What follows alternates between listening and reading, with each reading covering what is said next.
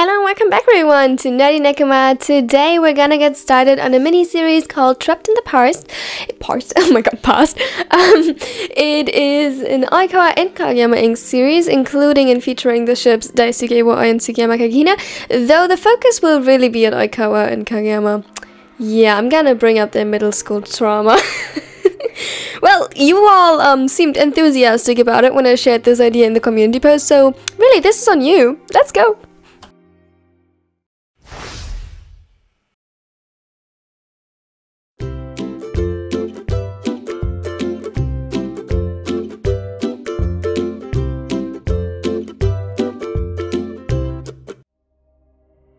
Out of all the places he could have ended up, why here?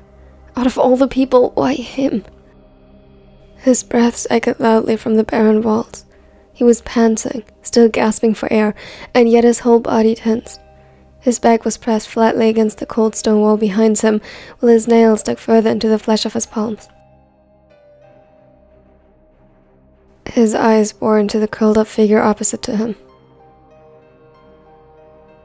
Why him? Hinata? Suga spotted the spiker as the people were gathered outside as soon as they were cleared to go. An earthquake had shaken the area, and with it the gym, just a few minutes after the game had ended. The paramedics attending to ensure the players' well-being were now tending to the few injured during the event, and along with the security helped getting everything into order, while the building was inspected and people were assigned to safe spaces in case of aftershocks or damage to various parts of the structure, leading to debris.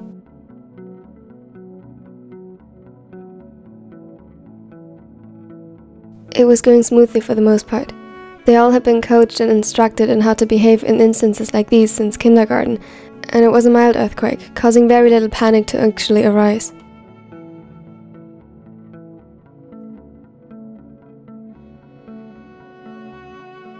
Yet, when it was over and the Civ had searched the crowd for his boyfriend, who previously had left to get some fresh air, and found that he was nowhere to be seen, he felt his chest constrict.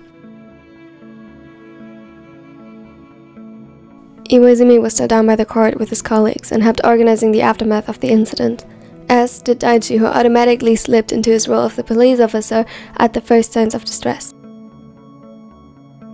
It was Todo he couldn't find, no matter how much he searched and looked for him.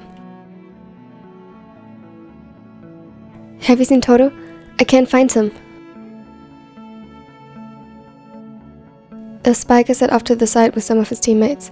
They were instructed to wait for further instructions and updates on the situation, but he hoped since they had been by the entry to the hallway the whole time, they might know more.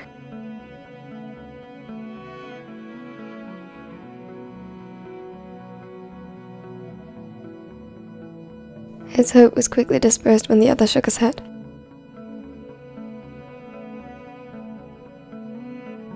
I'm sorry, I haven't.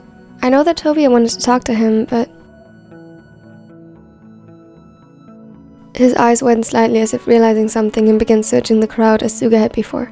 From across the court, he caught Yamaguchi and Tsukishima rushing over to them.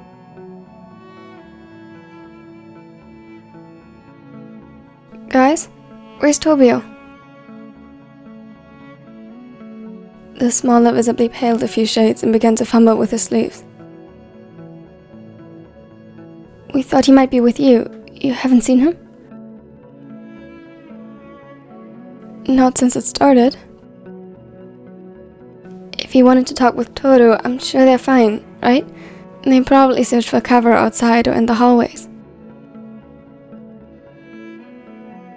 Hinata looked at him in concern, but nodded slowly. He seemed a little shaken by the whole event, and Suga couldn't blame him. It came rather suddenly despite the usually accurate warning system. They had barely minutes to react and prepare. Tobia doesn't have his phone with him. What if the warning didn't reach him? Yamaguchi paled further, and Hinata began chewing on his lip nervously. Todo does, so if they were together at the time of... Hey, Sho, what are you doing? Ansem had grabbed Hinata by his wrist as the smaller attempted to get up. He held him in place and frowned. Not a chance. Sit down again before the coach catches you. I have to help find them. Not like that, you don't. What happened? Tsukishima inspected the spiker with a newfound concern and kneeled down in front of him. Nothing bad, He sprained his ankle. It was mid-jump when the warning came. An embarrassed blush spread on Hinata's cheeks and he huffed annoyed. I just overstretched it a little. It's hardly that bad. I can still help looking for him. I'll be careful. Hinata, if you're injured, you should rest. We'll find them. He tried sounding reassuring, but his own worry tainted his voice, yet Yamaguchi quickly jumped in to help. He's right. You would only risk making it worse. Tobi wouldn't want that. We'll find him, don't worry. He quickly pressed a kiss to Hinata's cheek before rushing off to where most of the Adlers had settled to see if they knew more. Suga watched them briefly, was scanning the crowd once more, but still there was no signs of the setters. At least Kageyama should have stood out in his jersey, but the only Adler's jerseys he saw were gathered in the direction Yamaguchi had taken. He pulled out his phone again, only to find that it was still out of service. Sadly, not an uncommon side effect of unfortunate events like these.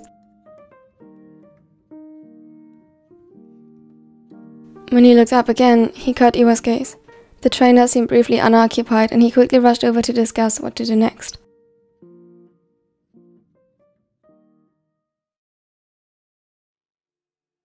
Oikawa leaned against the wall in the hallway, staring at the ceiling. The game had just ended, and while much of it lay in the past, he felt conflicted over seeing Kageyama and Ushiwaka on the court together. Tobi's talent had blossomed, no doubt. It didn't help seeing his boyfriend beaming with pride as he watched his former Kohei. It of course didn't surprise him. He wasn't mad at Suga or Daichi for supporting him. This was his issue, and his alone. He let out a drawn-out sigh. What a mess. Oikawa? His body tensed at once as he slowly turned around to face him. Kageyama stood at the end of the hallway, his usual grim expression on his face, though it was thrown off by a hint of pride and exhaustion at the game won, and something like uncertainty. For a moment, all they did was stare at each other, until Oikawa couldn't bear it anymore.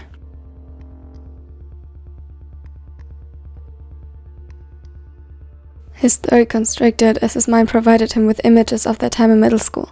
He still recognized residuals of the same social awkwardness and naivety on Kageyama's face, but at the same time the absence of the innocent excitement he radiated back then was painful.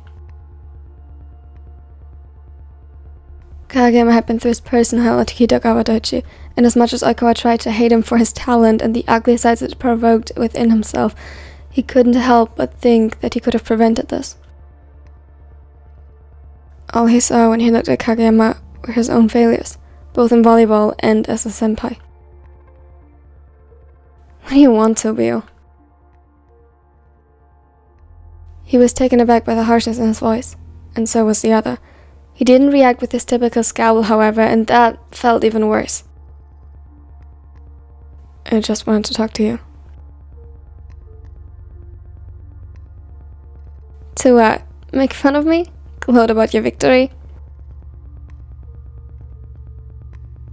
Gods, he hated himself right now. He hated how vicious the words were, and even more that his voice became pathetically thin the longer they spoke. No, just talk. And he hated him. He hated him for staying calm. The younger had faced the dark chasms within himself Oikawa was too afraid to approach, and he hated and envied him for it. He always envied him. He quickly turned on his heels and rushed to the nearest door. Well, hate to burst your bubble, but not everybody wants to talk to you even when you're a big volleyball star. A huff echoed behind him and he heard steps following after his. I don't care about that. The door fell shut behind them, and too late did Oikawa notice that this was not the way out, but some sort of small basement/storage room. He sighed, his blood boiling as he realized that he'd have to turn around and walk past his former kohai.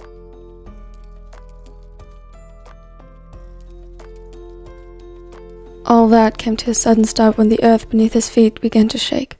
It quickly traveled up the walls and dread settled in his stomach. Quick, we need to... A loud crash echoed from the door, and Oikawa felt as though his blood had been replaced by ice. He rushed back up the stairs and past Kageyama, almost falling as the shaking increased, but when he reached the door, it wouldn't open. Something blocked it, and no matter how much he pushed, it wouldn't budge. He was panting when suddenly a hand closed around his arm. He had enough composure not to push Kageyama away. His jaw clenched and he held onto the railing with a vice grip. We need to get down from these stairs. Kageyama nodded shakily and they tried their best not to fall. The room wasn't big and got smaller as one of the shelves fell down with a loud crash.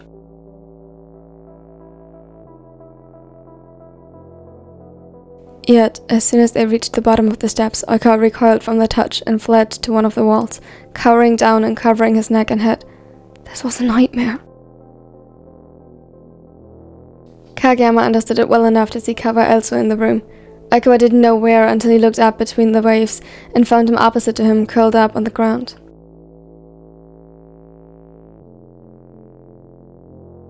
The shaking traveled up and down his spine, and he flinched every time something crashed down either in the building above them or from the shelves.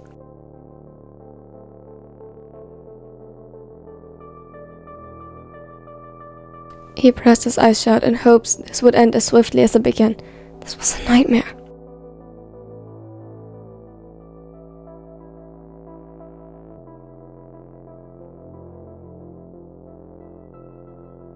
Still no luck. No, they don't seem to be in the hall. The teams are searching everywhere for them. We'll clear out the hall now. If they're in the crowd, we'll know. Where the F could they have gone to? They still have to be in the building. Anything else doesn't make sense.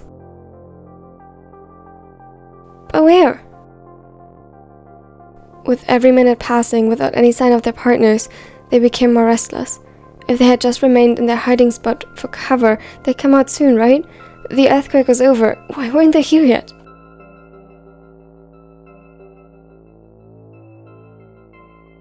I'll check the bathrooms once more. Shoyo, stay here in case they return, and Tadashi, I'll check if they're injured or with the paramedics again. They quickly set into motion once more.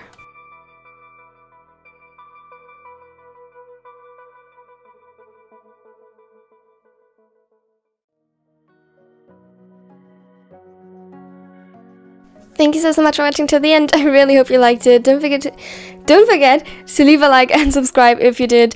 This will be approximately a 3-part series. I'm really excited for the rest of it. I hope you enjoyed it so far. I really like coming back to Oikawa's and Kageyama's middle school trauma, so yeah, we're gonna get started on that one. Sorry if the recording wasn't as good today. I don't know why exactly, but somehow I was not on the height of my abilities today. A special thanks as always goes out to my Neko. You are the absolute best and you support this channel so much. If you're right now watching or not in any Neko yet, you might want to check that out. Click on the join button under this video. You get cool stuff like early access and prioritized comments. On the topic of comments, put me your favorite quote and or moment of today's video under the pinned comment, and here's more content. Check it out if you like. Now enjoy and have a wonderful day. Step 4. Everybody just do your thing. Wake up, today's gonna be a good day. Wake up, today's gonna be a good day.